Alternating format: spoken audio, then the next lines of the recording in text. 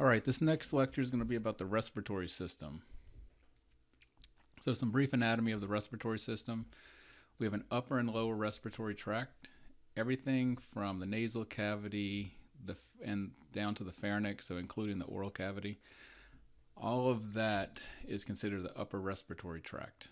Anything below that, larynx, where the vocal cords are, that anything below that is going to be the lower respiratory tract. And so we can further divide the respiratory system into what we call the conducting portion and the respiratory portion. So the conducting portion runs all the way down to the level of things called terminal bronchioles. And it's called the conducting portion just because that's all it does is it conducts air. It moves air. It allows air to pass through. The respiratory portion is where we actually get gas exchange taking place. So that occurs mainly at these little air sacs called alveoli, and also at these little tiny bronchioles or tubes called respiratory bronchioles. So just an overview of this in general, air gets into the body via either the nose or the mouth. It goes in the nose, it goes nasal cavity, and then the pharynx. Mouth, if it comes in the mouth, oral cavity, then the pharynx. Then air is going to pass through where your vocal cords are, which is called the larynx, then down your windpipe, which is called the trachea. The trachea branches into two branches right around the level of the heart, and these are called primary bronchi. Those primary bronchi enter the lungs, and then as you can see, they branch. They keep branching like a tree. So this is called the bronchial tree. And what you end up with are these tiny little tubes called bronchioles, which terminate in these air sacs called alveoli. And we'll talk about that as we go through the rest of this lecture. So to quickly review the anatomy of the respiratory system, we can start at the top. We have the nose, which has nostrils where air can get in, and it's supported, if you remember, by nasal bones. And then also within the nasal cavity, you have these olfactory receptors hanging down. It's lined with pseudostratified epithelium. The other thing that might be new here is right when you get into the nostrils, there's this little pocket called the vestibule. And other things that you will remember, hopefully from the bone, there's a nasal septum in here. We have superior, middle, and inferior nasal concha, which help spin the air as it comes in to help filter it out. And the little air pockets are called meatuses. So the concha are the bones, the meatuses are the little pockets where the air would be. And then if you remember, there were these paranasal sinuses within the cranial bones that helped with voice production and also helped reduce the weight of the bones. So moving down to the pharynx, there's three parts. It's relatively simple. So the top part of the pharynx is called the nasopharynx. Beneath that, right behind the oral cavity, we have the oropharynx, and then we have the laryngopharynx. And so if you look at what they're lined with, the nasopharynx is lined with pseudostratified ciliated epithelium, whereas the oro and laryngopharynx are lined with both stratified squamous epithelium. And reason being, food is going to pass through these two, and so you need that extra layer of protection here. But up here, food usually doesn't come this way, so you don't need the multiple layers of protection. So moving on to the larynx has a lot going on. So you get three different views here. This is what it looks like in the front, this is the back, and this is the side.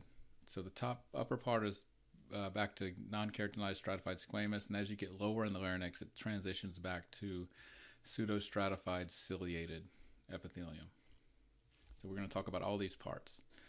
So the cartilage, this big strip of cartilage right here is called thyroid cartilage, and it is hyaline cartilage. This big bump right here in the front is called the laryngeal prominence. You may know it as the Adam's apple. So laryngeal prominence is the Adam's apple. Beneath the thyroid cartilage, you get this ring called cricoid cartilage, and it looks different in the front. So in the front, it looks like a little tiny ring like this, but in the back, it gets really wide. But it is a ring that goes all the way around, and it's also hyaline cartilage. This big flap right here is called the epiglottis. It's made up of elastic cartilage, and it basically flips down when you swallow to prevent food from going into the larynx, because if that happened, you would start choking.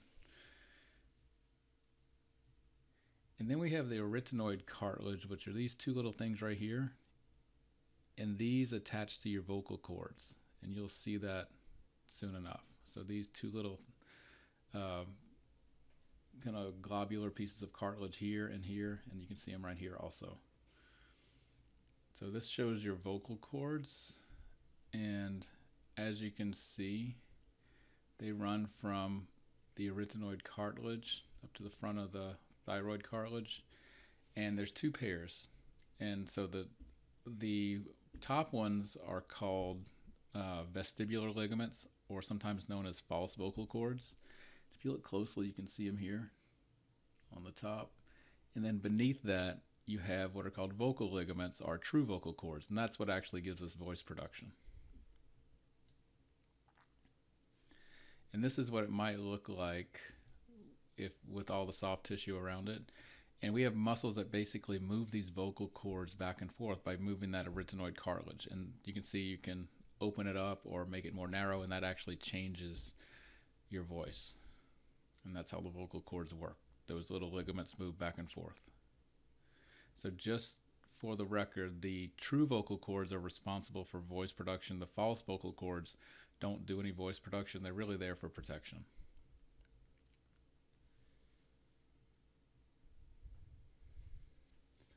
All right, as we make our way down, we have, after the larynx, we have the trachea. So the trachea is this pipe that most people call it the windpipe. And it's lined with pseudostratified ciliated epithelium. You got lots of goblet cells in there. There's these rings on it, kind of make it unique. And these are called tracheal cartilage. They're C-shaped rings of cartilage. And they basically kind of strengthen the trachea as it comes down. But they're not true circles. They don't go all the way around. So if you look at this cross section of it, you can see that it's just like a C shape. Between the between the cartilage rings, we have these little tiny ligaments called annular ligaments. And they're elastic, so it kind of allows the trachea to expand and contract as needed. And lastly, we have a little muscle that connects the two back ends of the trachea, of the tracheal cartilage, and that's called the trachealis muscle. And if that muscle contracts, it's going to reduce the diameter of the trachea to lessen how much air comes in. If it relaxes, it's going to allow you to move more air through the trachea. Right, and at the end of the trachea, it's going to divide into a left and right primary bronchus. So bronchus is singular, bronchi is plural. And those are what enter the lungs. And this is just showing you, again, pseudostratified epithelium. And then as we follow the primary bronchi into the lungs, we see that they branch, and they branch a lot, and that's called the bronchial tree. So primary bronchi enter the lungs. They're going to branch into a secondary bronchi and then tertiary bronchi, and then continue to branch even further. But I want you to note right now that for each side, the left and right, has one primary bronchus. So there's two total, one on the left, one on the right. For secondary bronchi, the left lung has 2, the right lung has 3, so there's a difference there. And then for tertiary, it's 8 to 10. So as more branches you get, the the number actually increases. And they have smooth muscles so they constrict and dilate. They have cartilage to stabilize it, and they're all lined with pseudostratified ciliated epithelium. All right, when we get to the level of the bronchioles, they get really tiny, as I was alluding to earlier. And if we kind of look at the end, we're going to get these little air sacs called alveoli. And they're covered with pulmonary capillaries. And those pulmonary capillaries are where the gas exchange actually takes place in the pulmonary circulation. So kind of the end result here is you're going to get terminal bronchioles that lead to respiratory bronchioles that lead to alveolar ducts and then the alveoli. And the gas exchange mainly takes place on the alveoli, although it can take place also a little bit in the respiratory bronchioles and alveolar ducts. Notice the color change as the blood is moving through the pulmonary circulation. Blood is being reoxygenated as it's passing over the alveoli. And this is showing a close-up of the alveoli. So the alveolar sacs are made up of simple squamous epithelium. They're really thin because you want gas to diffuse there, oxygen and carbon dioxide moving.